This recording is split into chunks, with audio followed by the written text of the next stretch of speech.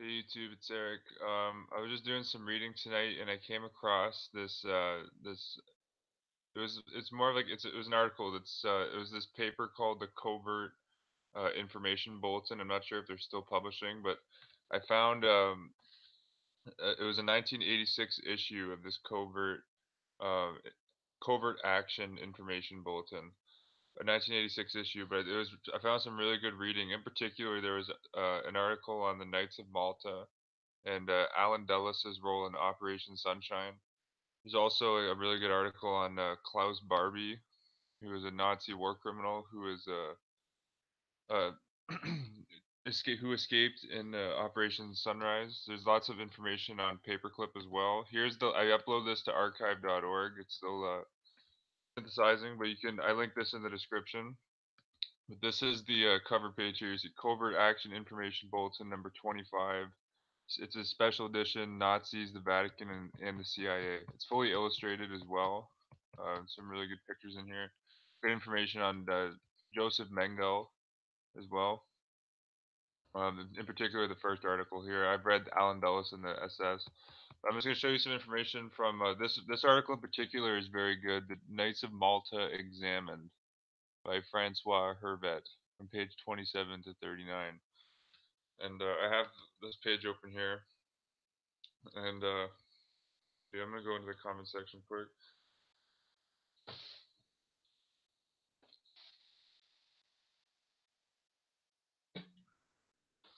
Give me a second.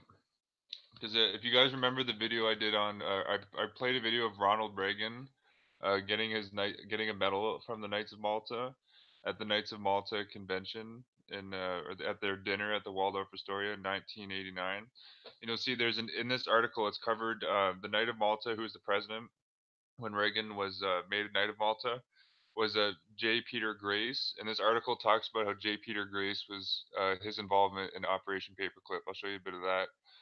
We see here, like, just reading from this from the article, the American Association of the Sovereign Military Order of Malta. Important to note, the Knights of Malta have a permanent United Nations observer status, and they are sovereign to international law. We see here in Europe, the Knights of Malta membership has been traditionally limited to those who could prove a requisite purity of noble blood for several generations. Nevertheless, as a concession to the rising political, economic, and military power of the United States, in 1927 the Knights of Malta agreed to incorporate an American National Association whose members were not obliged to prove their genealogical pedigree. When the American Association of the Sovereign Military Order of Malta was created in 1927, the founding members included Patrick Cardinal Hayes, Edward L. Hearn, who was also the head of the Knights of Columbus at one point, Nicholas Frederick Brady. I've done a video on Nicholas Frederick Brady and how he donated millions of dollars to the Jesuit order, and his wife donated her Innisfada mansion, the Brady Innisfada mansion, to the Jesuit order. Howard F. Carey is a Knight of Malta. Patrick E. Crowley, James A. Farrell, James A. Fain, Edward N. Hurley, James J. Felon, Morgan J. O'Brien, John J. Raskob, and John D. Ryan. I have a book on John J. Raskob. It's titled "Everybody Ought to Be Rich: The Life and Times of John J. Raskob." There's lots of information on his Vatican ties in that book. The one I just sourced, you can find that book on LibGen. We see here by 1941, Francis Cardinal Spellman was listed as, quote, the Grand Protector and, quote, the spiritual advisor of the order. With John J. Raskob as treasurer, members included John Farrell, then president of U.S. Steel, Joseph P. Grace, who is J. Peter Grace is a descendant of Joseph P. Grace, and John D. Ryan, who I think is a descendant of Thomas Fortune Ryan, who who's the richest. Thomas Fortune Ryan was the richest man in America, a papal knight who bankrolled the Tommy gun funding.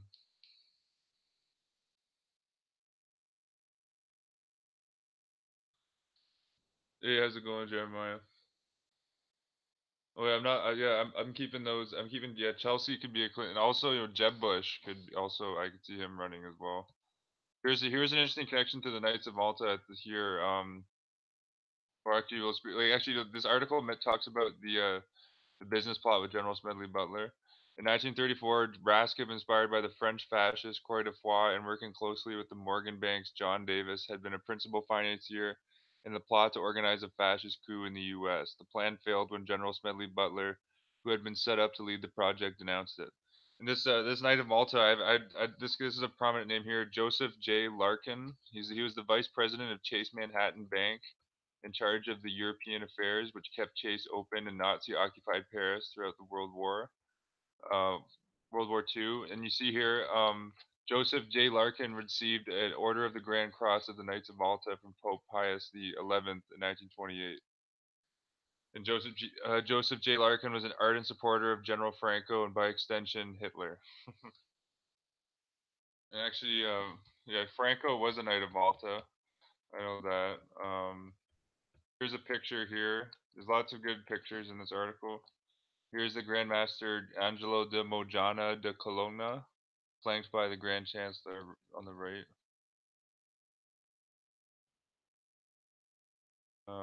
There is lots of good information in here. There's actually so guys, here's J. Peter Grace. So I'm gonna show you just Ronald Reagan. I'm gonna show you the image of J. Peter Grace.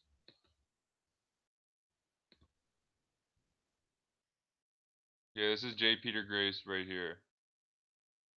Oh, that's not J. Peter Grace. That's J. Peter Grace right here. I'll get another shot of him. Okay, that's him right there. Okay, we see here J. Peter Grace was working in Operation Paperclip. You see here on January 6, 1980, ABC TV broadcast a special, quote, news close-up, quote, Escape from Justice, Nazi War Criminals in America, end quote, which discussed Grace's role in Project Paperclip. The transcript of the program available from ABC on request states that, quote, Project Paperclip from the end of World War II to the mid-1950s brought more than 900 German scientists to the United States. Otto Ambros was a chemist and director of the notorious IG Farben Company, which supplied gasoline and rubber for Hitler's war effort. Ambros played a supervisory role in the construction of Farben's plant in the Polish village of Auschwitz. For IG Farben, Auschwitz concentration inmates provided plentiful of source of cheap labor. The Nuremberg prosecution charged them each day at Farben's plant. 100 people died from sheer exhaustion.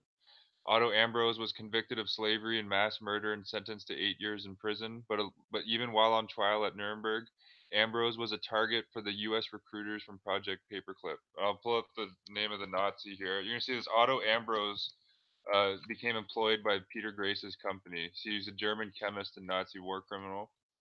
See right here. He developed nerve agents such as sarin and taboon. Um, he was tried at Nuremberg for crimes against humanity, and you see a release from prison. Oh, look at this. After his release, Otto Ambrose became an advisor to chemical companies such as W.R. Grace. Look at that, Dow Chemical, as well as the U.S. Army Chemical Corps. And Nazi chemist Otto Ambrose became a personal advisor to the Knight of Malta Chancellor Konrad Joseph Eisenhower. Would you look at that? And there's information on Eisenhower in this bulletin that I'm referencing here. But you see here, um, Otto Ambrose's prison sentence was commuted only after 3 years by American officials, and he was helped in a bid to enter the United States by Knight of Malta J. Peter Grace, president of W.R. Grace, a major American chemical company. An internal State Department document describes how J. Peter Grace helped Otto Ambrose in his efforts to enter the U.S. In a memorandum to the U.S. ambassador to Germany, Grace acknowledges that Ambrose was a war criminal, but he adds that in the years he had known Ambrose, that being J. Peter Grace, quote, we had developed a very deep admiration, not only for his ability, but more importantly for his character in terms of truthfulness and integrity, end quote. Yes, you see right there, this Otto Ambrose became employed by this, Nazi, as big as a Nazi war criminal as it can get. Otto Ambrose became employed at Knight of Malta, J. Peter Grace's company, and he also worked for the U.S. Army, Dow Chemical, and was a personal advisor to the Chancellor of West Germany, the Knight of Malta, Konrad Eisenhower. But there's a Knight of Malta that was mentioned here that was like an assistant to the Knight of Malta, James J. Angleton. I just want to see if I can find that source here. There's information if you watch my videos on the connection between the CIA and Pro Dio. there's mention of the role of or Felix A. Morlian was a Dominican priest who set up the Catholic Prodeo Intelligence Agency that merged with the OSS. While Knight of Saint Sylvester, Wild Bill Donovan was operating. There's information here on Myron Charles Taylor as well, who was Franklin D. Roosevelt and Harry Truman, who both spoke at Fordham University. Truman got an honorary degree at Fordham. Myron Charles Taylor was both Roosevelt and Truman's personal representative to the Pope, and there's documentation in this article of Myron Taylor getting his Knight of Malta. Okay, you see right here, Truman's Vatican envoy Myron C. Taylor received the Sovereign Military Order of Malta, Grand Corchi e Merito con placa, May 23rd, 1945. And James J. Angleton received his Knight of James J. Angleton got his Croco al Merito Secondola class from the order the same day as George Raymond Roca. And look at this was the name here. So George Raymond Roca. I'll put this guy's name in here. How you spell it? Yeah, George Raymond Roca. He doesn't have a Wikipedia page. He was a Knight of Malta right here. There's a Washington Post did an article on them. I'll link this in the description. But this intelligence bulletin says here that Knight of Malta Roca went on to become Knight of Malta James J. Angleton's Deputy Chief of Counterintelligence of the Division of the CIA and was the liaison between the Warren Commission and the CIA, that being Knight of Malta George Raymond Roca following the Kennedy assassination. Interestingly, it was I haven't seen documentation that Charles Douglas Jackson was a Knight of Malta, but Charles Douglas Jackson um, worked in the OSS, which was literally littered with Knights of Malta. And Charles Douglas Jackson was the head of the American wing of the Bilderberg Group. He was officially known as the quote the CIA's inside man at Time magazine. It was Charles Douglas Jackson met with the Jesuit Joseph Rettinger when Rettinger toured America when the pre-Bilderberg plans. But Douglas Jackson, interestingly, like bought the Zapruder film, and he was very connected to the CIA. There's information here also about the Knight of Malta, Luigi Gedda, who was Pope Pius XII's personal doctor, and Luigi Gedda also worked with Joseph Rettinger. I have the Joseph Rettinger memoirs. They're titled. The book's called Memoirs of an Eminence Grise. It was published in 1972, but Rettinger talks about how he reached out to Luigi Gedda to found the Bilderberg Group. There's information on Gedda in this article as well. Good information on James J. Angleton. It's just a good bulletin. Jay, actually, I got to look into more of the connections with Hoover and the Nazis now, because when looking into Hoover's connections with the Jesuits, it fascinated me how close Hoover was to the Jesuits, even getting the Sword of Loyola. The Jesuit priest Robert S. Lloyd, like J. Edgar Hoover gave the Robert S. Lloyd S.J. A chalice, and Hoover said that the Jesuit Robert Lloyd was known as the chaplain to the FBI. Even the Jesuit priest Edmund Walsh was speaking at like the FBI National Police Academy, and just with Robert S. Lloyd S.J., like he spoke at 39 consecutive police academy invocations, and like there were like hundreds of FBI agents going to the Jesuit Manresa Retreat House in Baltimore, Maryland. I thought that was fascinating. Here's a Knight of Malta, like this. Here's a picture you see here: Myron Taylor and Reinhard Gehlen. See, this is a picture here. This Knight of Malta, Croce al Muerto. Here, the source document shows Knights of Malta honor bestowed on Hitler's intelligence chief Reinhard Gehlen. And J. Edgar Hoover, like I thought it was fascinating that Cardinal Richard Cushing said that in these parts, quote, or this is what the Archbishop of Boston said. Uh, Richard Cushing said that quote, in these parts, when I quote J. Edgar Hoover, it's just like quoting the Pope, end quote. There's lots of information too on Alan Dulles in this article, and keep in mind that Alan Dulles has his nephew Avery Dulles became a Jesuit priest. And here's a lot of information too on this Knight of Malta, Baron Luigi Perilli, who is in the CIA document that I put up on my blog, and I titled the article "CIA Documentation Claims Alan Dulles Met with Heinrich Himmler." But this Baron Luigi Perilli was very prominent. And this article also says that the Knights of Malta, or General Mark Clark, became a Knight of Malta, which is interesting. Um, see if there's any more. Actually, this was interesting too.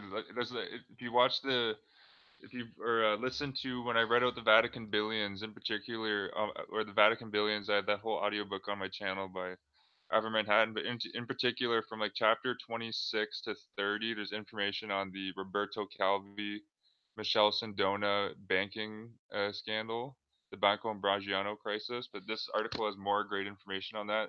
This high-level P2 Mason was a Knight of Malta, Count Umberto Ortolini. Orta,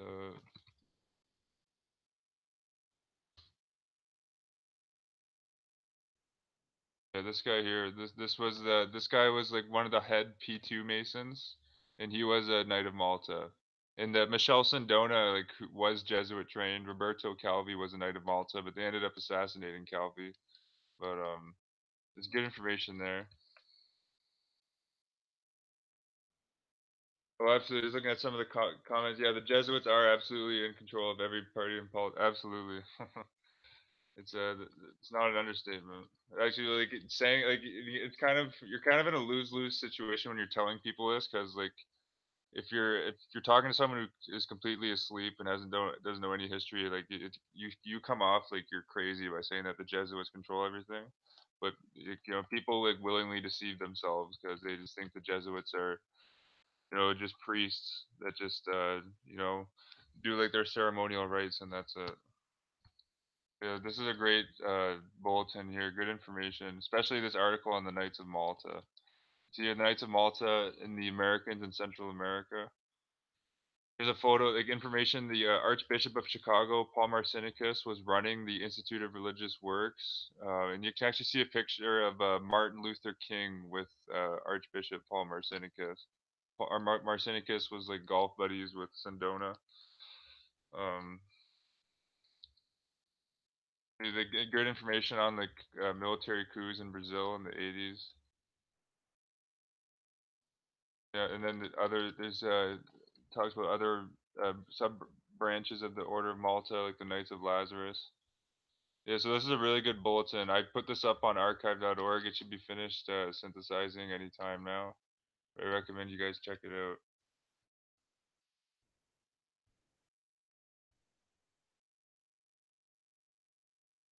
Well, some of them are Jews. Well, like there was Jews were officially banned from the Jesuit order for over like 300 years.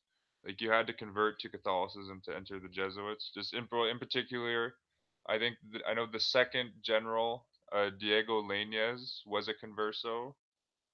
Um, the majority of the early Jesuits though were Spanish Basques. They weren't Jews. And interestingly, Diego de Gardaquí, the Spanish ambassador to America when America was formed, who the Jesuit priest John Carroll was praising, Diego de Gardaquí, his banking family funded the like 60% of the military apparatus of the American forces at this time, like thousands of pounds of gunpowder, etc. But Diego de Gardaquí was a Basque, just like Ignatius Loyola. And I've even seen that like Loyola's DNA test like, has even been done, and he was a Basque.